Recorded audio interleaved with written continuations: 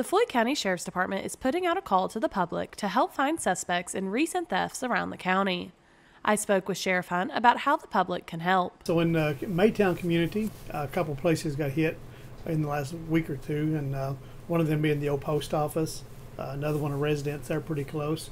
So deputies have been trying to work on that, and they got a person or two of interest, but still not enough evidence to build a solid case and maybe put somebody in jail for that. So that's one case we're asking for the public's help to give us some information about. At Audiology Associates of Prestonsburg, you can live your life the way you want and find the freedom of better hearing. With 40 years of being in the hearing care industry, you'll experience patient care that is specific to you with exceptional follow-up care that ensures your hearing and balance needs are being met. Audiology Associates at 1428 North Lake Drive in Prestonsburg.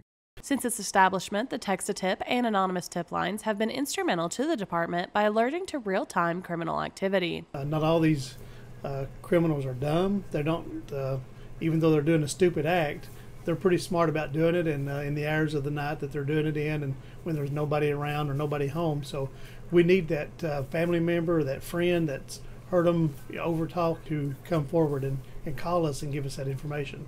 So our anonymous line, and it's strictly 100% anonymous, and that phone number is 606-949-2020.